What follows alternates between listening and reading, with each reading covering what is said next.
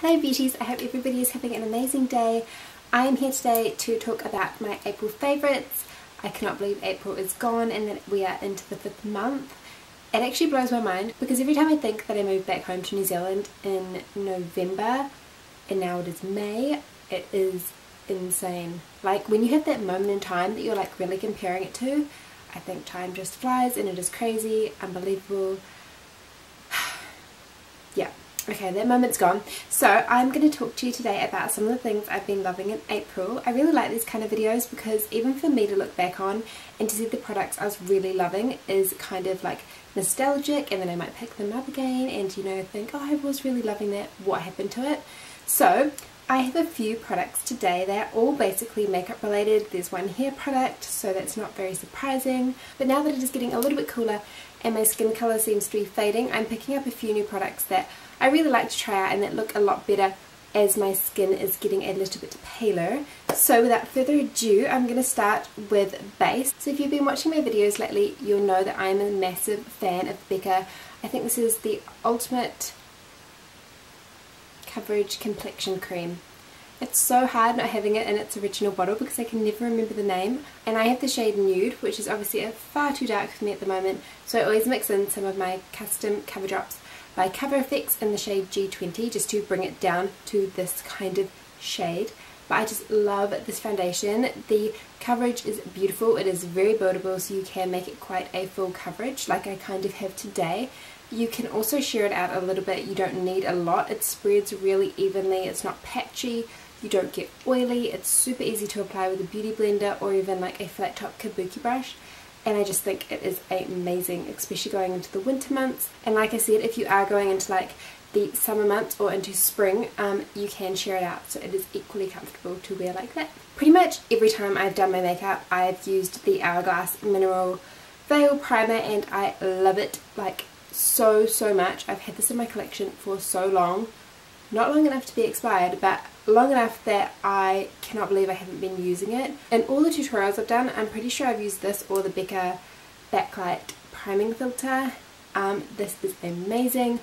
I'm in love with it. I have kind of dry skin, but I can get oily in my T-zone, so this works perfect if you're kind of semi-combination. You really want that flawless base and you want your makeup to stick, but it's not going to make you shiny. It's going to help prevent oil, so it is amazing all over the scale. Again, kind of annoying that I've taken it out of its little pump, but I've labelled it, as you can see, super handy. Okay, so moving on to sort of like a highlight, I've really been obsessed with using that primer sort of most of my face, not my cheekbones or like the bridge of my nose, and instead on those places, again I've decanted this product. I've been using the Becca Shimmering Skin Perfector, and this is in Opal. It is one of their liquid highlighters. It is absolutely stunning, and what I do, I'll kind of show you a little bit on the back of my hand so you can see. So I don't know if you can see that, but it's just the most gorgeous kind of rose gold shimmer, and it looks absolutely stunning. I put it on my cheekbones, I put a little bit on the bridge of my nose, the tip of my nose, basically anywhere that I'm going to put powder highlight later, just to intensify the highlight and make it look a lot more like it's coming from within rather than just put on top of the makeup.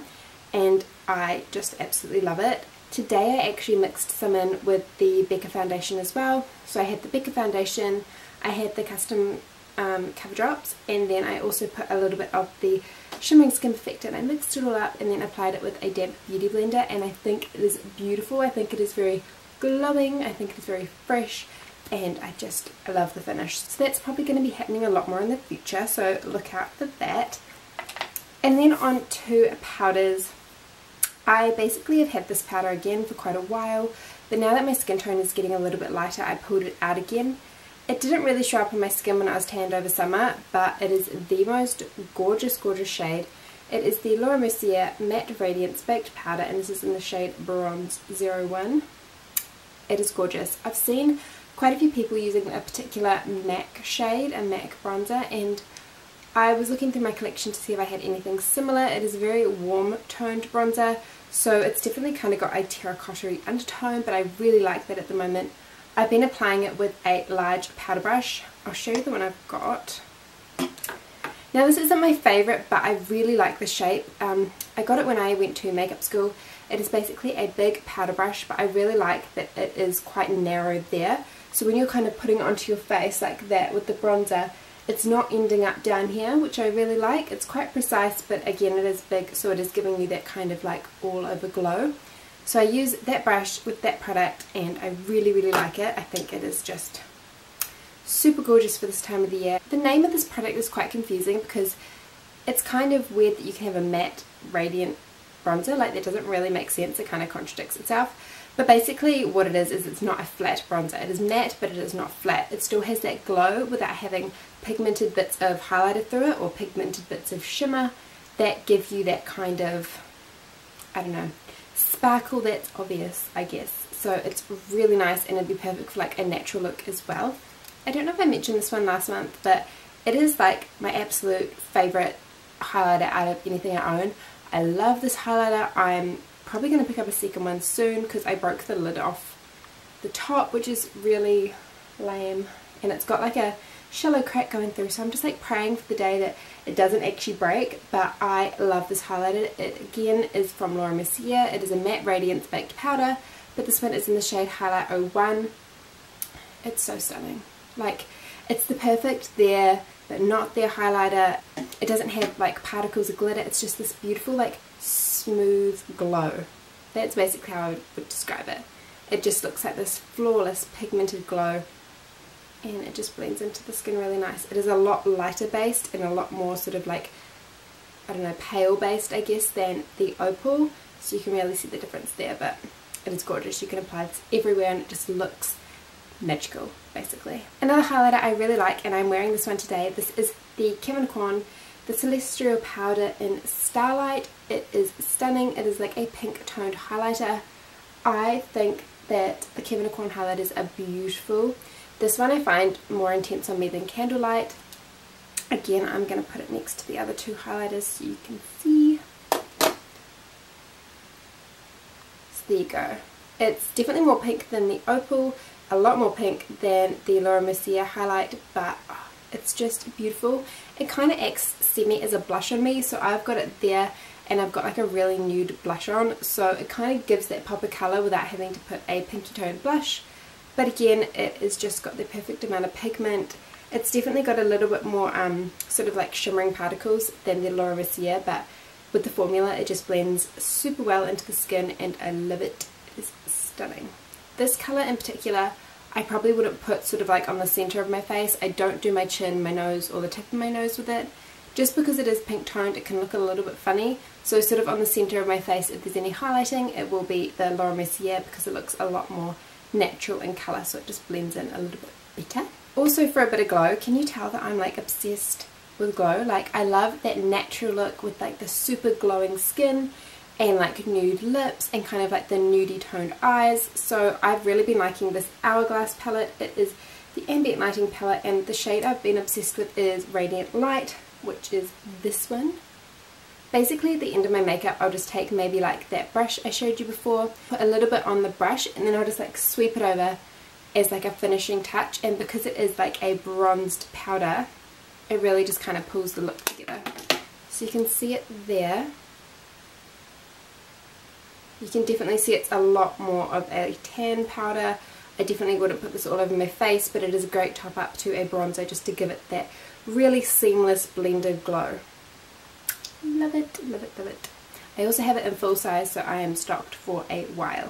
For face powder, I've really been obsessed with the Bourjois Happy Balance powder. This is in the shade 52 Vanille. I love it. I think it is just the perfect powder. It is really affordable, and if you're in New Zealand, I googled it the other day and I think you can actually purchase Bourjois at some of the farmers. I think it's Lambton Key you can, and I know you can do it on Queen Street. I haven't physically seen it myself, but according to the website that's what it said. But it is just a beautiful finely milled powder. It's got a slight yellow undertone, so it's very brightening. It's not cakey, it's just like the perfect powder, and I actually like it more than my Hourglass Diffused Light, which there's a big price difference between those two, and that's saying something because I was obsessed with that. And this is like my new. I love it and I recommend it to everyone.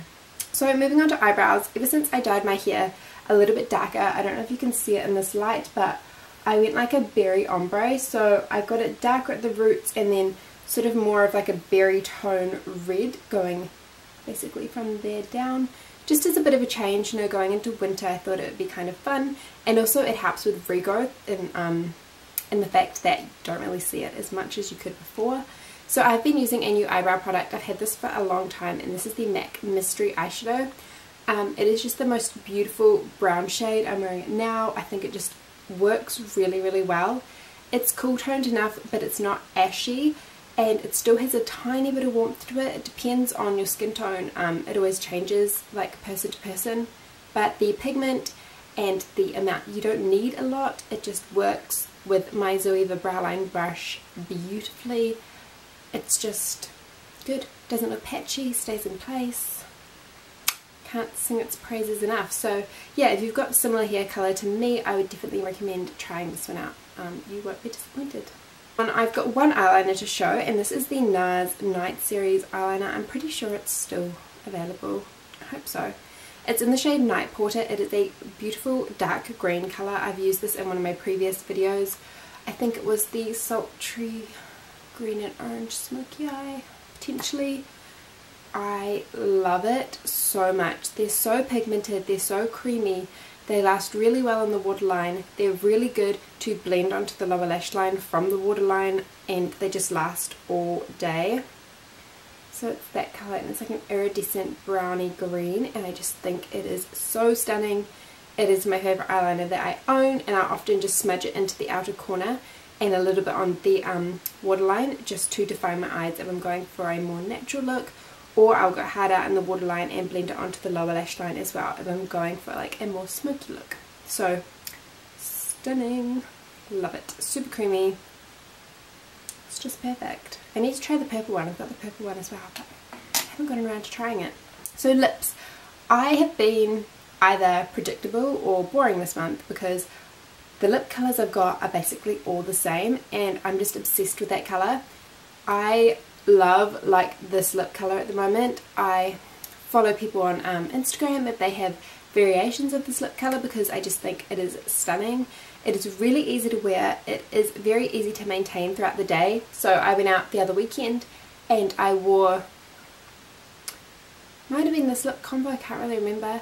It was, I know I was wearing the Stripdown liner, and it just lasted all night, and even as it did start to fade you couldn't tell. So it's so much more low maintenance than like a red or a bright colour, and I just think it goes with every look. And I finally found the nude that I think suits me. I used to get a lot of pink toned nudes. I didn't even know I was doing it. I didn't even know what to look for, and when I look back and I try them on my hands, I just think, what was I thinking? I really like the tan sort of terracotta nudes on my own skin tone. I just think it's a lot more flattering. The first one I'll talk about is the Revlon Creme lipstick, and this is in the shade Brazilian Tan. I've probably mentioned this 1,000 times. It is my absolute favourite lipstick ever. It just goes with everything. It is so beautiful. Where am I going to put this? I can even wear this on like no makeup days, like when I was travelling last year and I was on the plane and I just wanted to look a little bit put together but I wasn't wearing any other makeup. I would just put this on and it would still look amazing, and it would really just tie the look together. So I think it is just so stunning. It is majorly comfortable. It stains your lips slightly so they still look like they've got a lot of colour to them even as the product itself wears off, but it's literally like favourite. It comes with me everywhere. It's always in my handbag. And with that, I will either wear it by itself or I have been mixing it with the MAC Stripdown liner. I think this is like my favourite liner. It is so stunning. It is super creamy. It's quite dark. What I've been doing is I've been kind of like lining my lips and then colouring in just the outer, sort of like the outer sides, and then I've been applying the Revlon lipstick all over. I absolutely love this combination. I will also wear the MAC lip liner by itself. It lasts really well. I think it's so worth the money, so I need another one of these soon because it's getting a little bit short. Got a while to go, but it's my favourite. I wear this with like all my nude lipsticks. I love it. Another nude liner that I have discovered recently is the Kevyn Aucoin liner, and this is in the shade medium. It's not as brown toned as Stripdown. You can kind of see it's a little bit more mauvey pinky, but I love it. It's definitely a more natural colour. Stripdown does look quite pigmented on my lips, but this one, yeah, it brings it home a little bit more. It's really nice. Still definitely in the warm tone family. I love it to death. I mean, look how tiny it is. It's like a midget. I love it so, so much. And that one also goes really well with this one, which is the NYX Soft Matte Lip Cream. This is in the shade London. This is my favourite matte lipstick. It is a beautiful light nude shade. Again, you can see it's got a really warm undertone. So either wear London with Stripdown or I wear it with medium. I love them both, and oh, I need another one of this. It's my favourite ever matte lipstick, and definitely my favourite from the NYX Soft Matte Lip Cream range. It's so wearable, and again, this is always in my handbag as well, because even if a lipstick colour wears off that I have been wearing, I just chuck one of these on over the top and I'm good to go. So that little quad, it's just my faves. Alright, so the last favourite is a hair favourite. So I have been a frequent user of Moroccan oil for like years. I've always bought it, always gone back to it, and I recently finished using it, and I thought I really wanted to try a natural, like 100% organic, pure, certified, what is it, virgin, cold pressed argan oil, because I've heard that Moroccan oil, as good as it is, and I still do really like it, it's obviously got other things mixed in, and I feel like it can be a little bit silicone sometimes, and I've heard some things, you know, from people that tell me about the ingredients, so I just thought I'd try straight from the source sort of thing. So I bought this off Go Native New Zealand. They have a website called gonative.co.nz. I just googled like New Zealand like essential oils and oils. This is amazing. I absolutely love it. You don't even need much. It's like I just take the cap off, I put my hand over it and I go, and basically whatever's on the palm of my hand or on my fingers, that's all I'll use on one side of my hair, and then on the other side I will do the same. Now I've been using this, I got a new hairdryer, and I've been using it to blow out my hair with a round brush, and oh my god guys, it is so much softer. Like before I used to pump so much Moroccan oil on each side of my hair while it was wet, while it was being blow dried, after it was being blow dried, and it's insane how much product I probably went through, but with this I used the tiniest amount and my hair is so soft. So I can't wait to see what this is like in the long run. I've only been using it for about a week, but I love it so much. I have been in love with the Morphe Brushes palette in 350. It is freaking amazing. If I go anywhere, like to stay at someone's house and we're going out, or even today, this is what I've used on my eyes. It is just the best palette. It just has everything you need, and to get this shimmery colour today I used my finger, which gives the most effective amount of pigment. I just think this palette is amazing. There is a new website in New Zealand, I think that's called La Femme, something like that, and I think they stock Morphe. I'm not sure if they stock the 350, but you should definitely check it out and give it a Google, because it's good to have a New Zealand stockist as well. But oh, this palette is amazing, and if you're not like crazy into makeup but you really love doing your makeup every day, this would be like a perfect go-to palette that's just got all these beautiful warm colours. And like I say, I'm a real warm toned person, so with my lipsticks, with my eyeshadows, I really love it. It is just stunning. I just don't feel the need to buy more eyeshadows. If I did, I'd probably just buy more Morphe palettes, because you get so many for a really good price. So bargain, really love that. And now officially that is the end of my favourites. I really hope you guys liked the products. Like I said, it's like a bronze glow up in here. It's all the warm tones, it's all a mix of summer, it's a mix of autumn, it's like I don't even know what I'm up to. So I'll blame Instagram for that, because Instagram just makes you find so much inspiration and just all these beautiful pictures. So that is my favourites. I really hope you enjoyed it, and apart from that, I will see you in my next video. Bye! If you want to check out any of my latest videos, just click the video here. Bye!